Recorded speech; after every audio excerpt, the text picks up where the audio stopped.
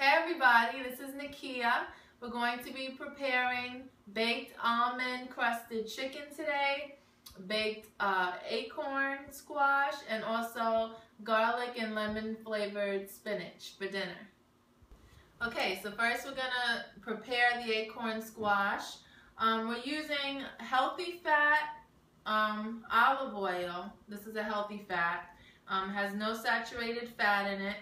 And I'm going to spray down the acorn. This is how I would normally do it. We're going to use some black pepper.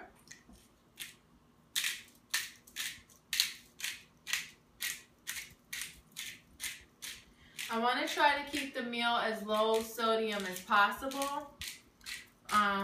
That's one of my goals when I'm preparing my meals, is to keep the salt very low or none, or keep it out, altogether if possible. Most things already have salt in them already, and if they don't, you are going to learn what the true flavor of the food is, and your palate will get used to it the more you do it. This is Flavor God. It's a new seasoning that I've just started using. The reason why I purchased this is because the sodium is very low. It's only 2%. That's 35 milligrams of salt for 1/4 teaspoon. And I doubt I'm even going to be using that much. So this particular flavor is garlic lovers. So I'm just going to put very little bit, just a little sprinkle. Probably not even that necessary if you don't have it, because it's gonna have a natural sweetness to it anyway. So sometimes when I'm preparing a vegetable that comes from the ground, I just throw it in the oven and I'll put a little olive oil on it, and it usually always comes out really good. Okay, so I put the squash in the oven. It's baking on 400 for about an hour. And now we're going to start the chicken. I have 2 chicken breasts, and I've cut both of them in half. I sprayed the pan down with olive oil. So we're going to take the chicken breast here. And I have Dijon mustard, which I'm going to cover the chicken breast with. Also, I put red pepper flakes in the Dijon mustard just because I like spicy. Okay, so I'm just gonna cover this chicken with the Dijon mustard.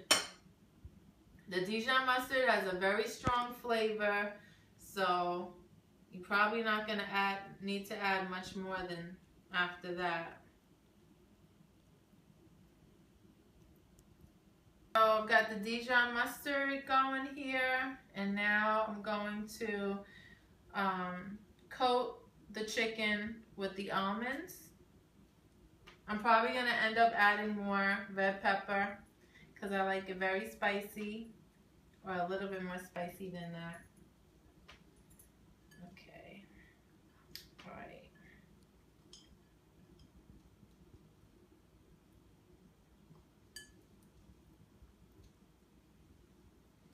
Okay, so when we put the chicken in the oven, we're gonna cook it on 400 for 4 minutes on both sides first, to get the almonds crusted, and then we're gonna turn the heat down to about 350 and let it bake a little bit more for about another 30 minutes.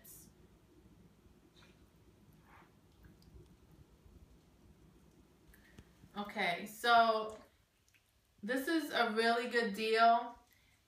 This meal ended up costing about $12 for everything, and it's gonna make at least 4 servings. I ended up using this entire can of almonds here. I crushed up the whole can because I used half of it originally and then ended up running out, so I had to crush up some more to be able to cover the next two pieces of chicken. I'm starting to get a little more used to doing this, so I'm getting my hands dirty. Everything's gonna be okay. All right. Okay, so next we're gonna be cooking the vegetables. I have the chicken in the oven. I have the acorn squash still cooking. So I'm gonna get the spinach prepared. So I have a bowl of spinach that I bought from a bag spinach, and olive oil. I chopped up some garlic over here. You can chop up as much garlic as you like. Garlic is very healthy. And I'm going to just cook the garlic until it becomes fragrant and smells really good, and you know, the pan's nice and hot. And then I'm going to put in the spinach and sprinkle it with a little lemon just until the spinach begins to wilt. And once it's wilted, it'll be all done. Okay, so the pan has been preheating on medium. I'm going to spray it down with some olive oil.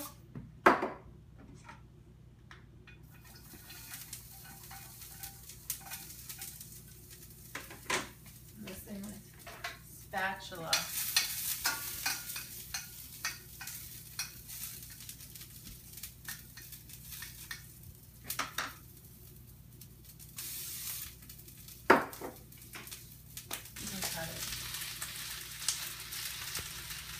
Okay, so I had to turn the heat down. Medium was a bit high. So I have it on low, medium low. Just turn the heat down a little bit. I let the garlic cook for a little while, and it's browning.